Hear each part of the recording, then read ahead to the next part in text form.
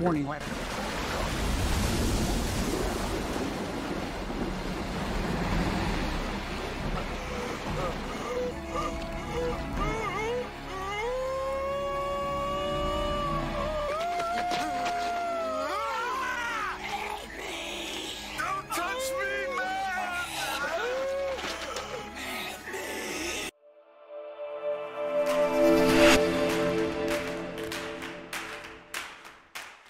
Yo, if you're watching this on Facebook, move your ass to YouTube. Find us, Roswell Hub, on there, and subscribe, and I appreciate it. Let's get into the video. Hey guys, today I got Jim Higginbotham with me, a man I've known for many, many years. He's my business agent, and today we're going to cover what to do when you're injured. Actually, let's first get into the disclaimer, which I'm going to do later on, so we're not... Psych! Here's the disclaimer. The facts, dates, and events presented in this video are from the member's best recollection and may not be fully accurate. This video is intended for entertainment purposes only. Always consult with your local union about your rights and duties at your workplace. The opinions shared in this video are my own and Jim Higginbotham's and do not necessarily represent my employer's positions, strategies, or opinions. All views shared are protected under the National Labor Relations Act. So, Jim, you know, a lot of people get injured on the job, off the job. They have questions. They don't know how to handle it. They call their management team and they try to figure out how to handle it. And oftentimes, you know, management doesn't really give you the right path of what you're supposed to do. And I think releasing this video may actually guide people in the right direction. So first, I'm going to ask you the question, what do you do when you're injured off the clock? Let's say I'm lifting weights and I pull a muscle on my back or whatever. What do you do in that scenario? Well, for us, that's a disability claim. You know, anywhere it's a disability claim, but we have really good insurance. So if you get injured off the job, you call our insurance company, which happens to be Central States in the region that we're in, and report the injury. You can have your doctor help fill out the forms, and that guarantees that you get medical treatment and your health insurance stays in effect, and also that you can get some income coming in while you're out. It's not a lot. They don't give you 100%. That's for dadgum sure, but that's a notify your insurance company. Absolutely. Okay, great. Now, side note, I was just thinking about this. We're covering Southern Supplement right now. Will this work in the other areas of the country? Well, yes, for disability it will, yes, but we're actually going to talk about workman's comp, and it's only the state of Georgia that I know about. Every state has different rules. Sometimes they differ slightly, and sometimes they vary wildly. So you have to check in your state. Yeah, absolutely. So some of this stuff, you need to contact your business agent, your local, to figure out how to handle it. But this is for the state of Georgia, and we have a lot of members. So love you guys. Appreciate you watching. Okay, so now let's say you are lifting a box in the truck and you pull your back muscle, something like along those lines. How should you handle that? Well, you know, lifting a box in the truck or stepping down out of the truck, you know, you twist an ankle, something like that.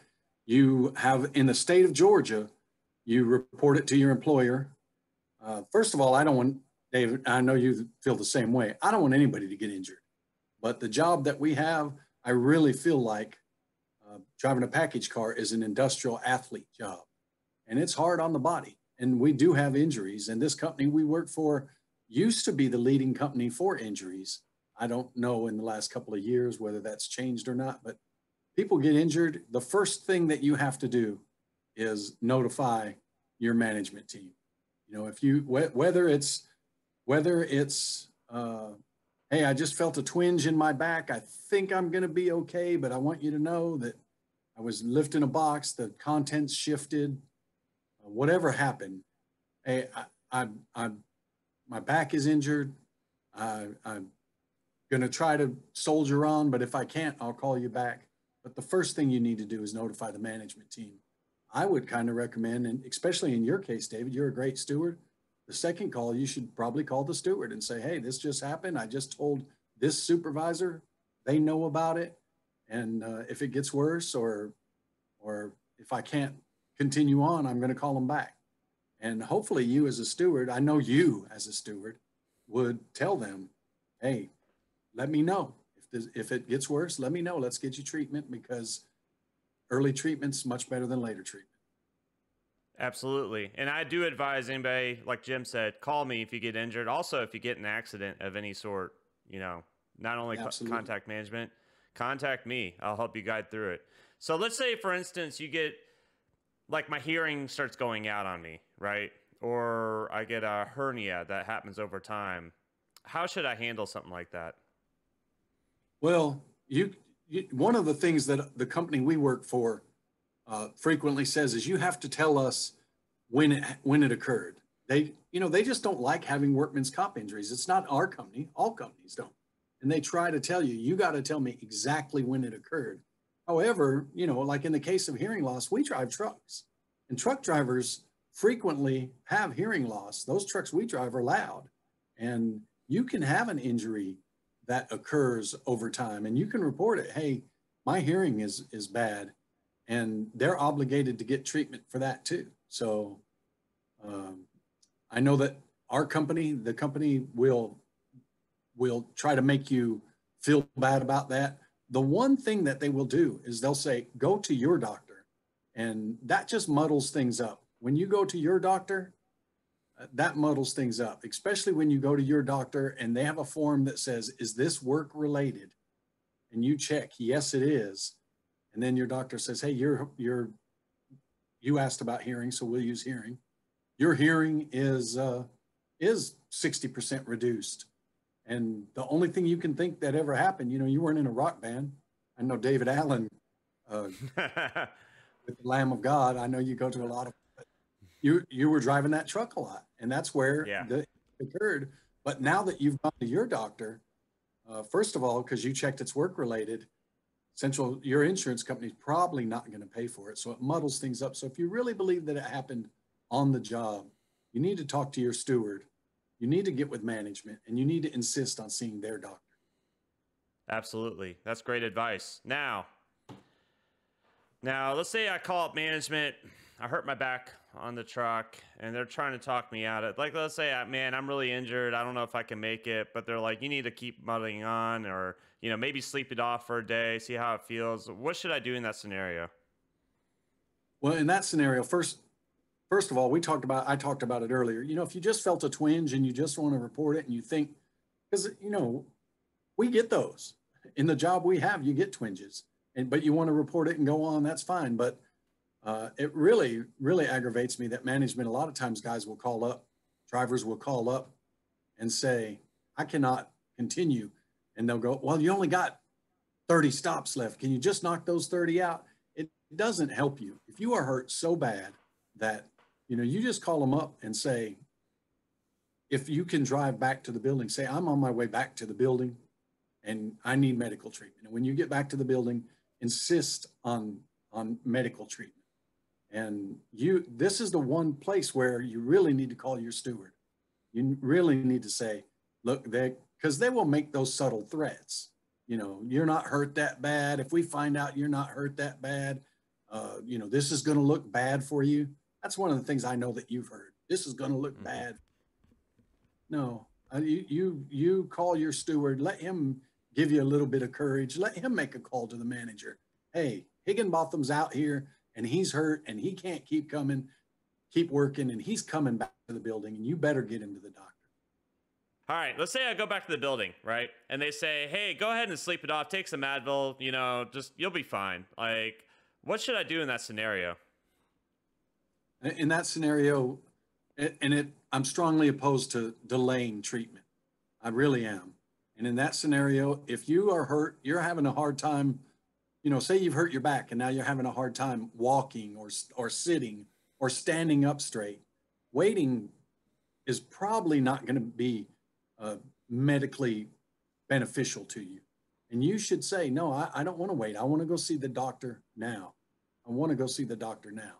And I know that the company frequently tries to tell you that you're going to get better.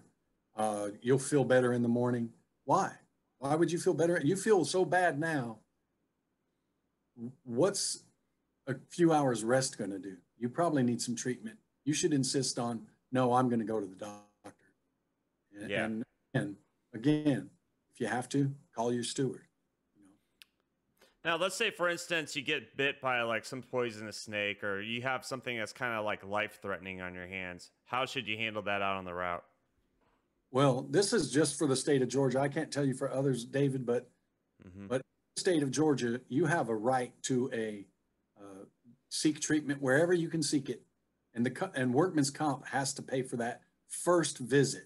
So, if you get bit by a dog, and you're bleeding, you're under no obligation to call your management team and tell them, "Hey, I just got bit by a dog. What do you want me to do?"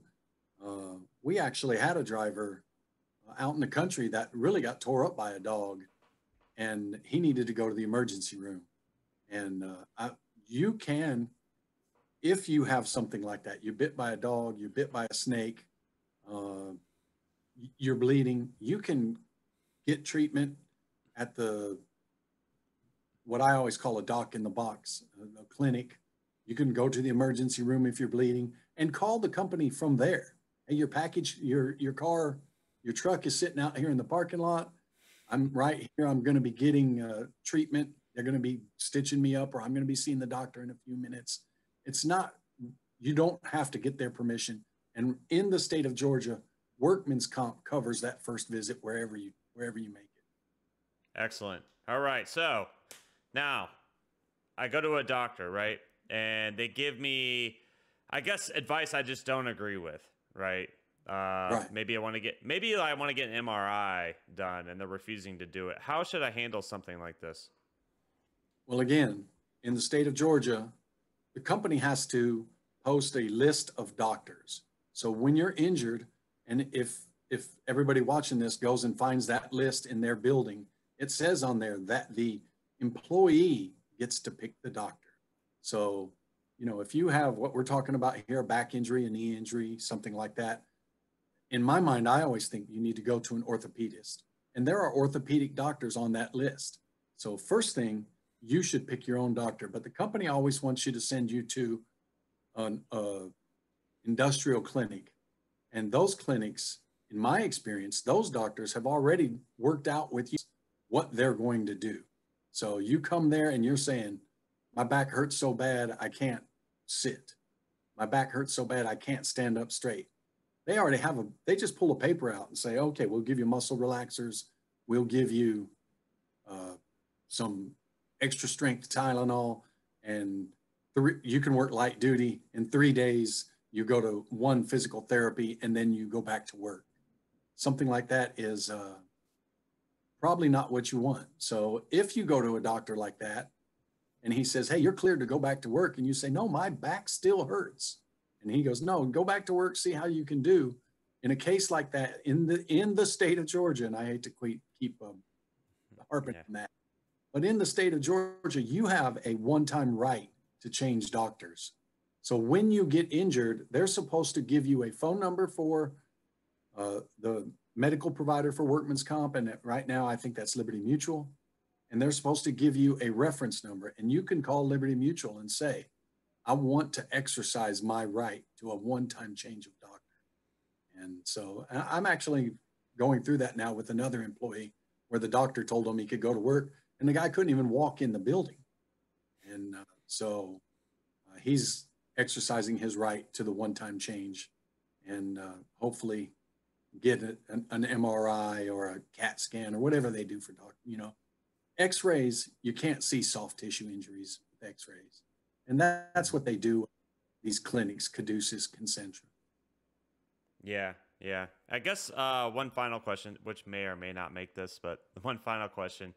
You go to the doctor, you just do not agree with the workman's comp doctor on what's going on. Are you allowed to go to your personal doctor? How does that work, in that scenario?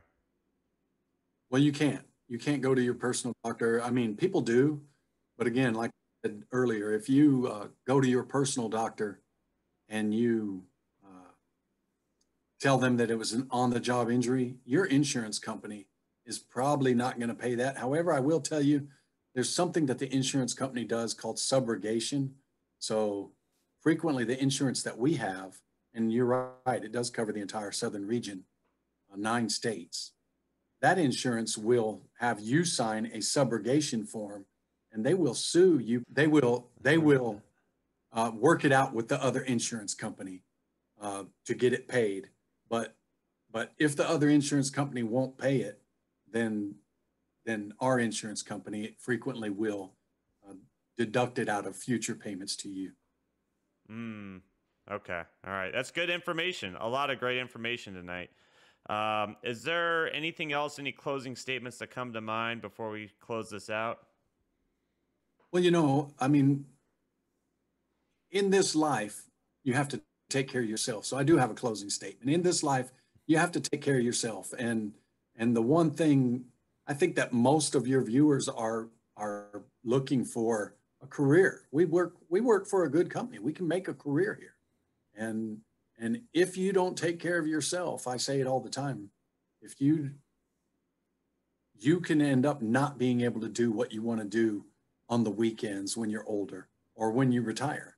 And I say all the time, if you like hiking, but you've wore out your knees on this job because you didn't get medical treatment when you should have, you're not going to be able to go hiking. If you like playing golf and you have injured your back and tried to work through it, you may not be able to play golf when you're older.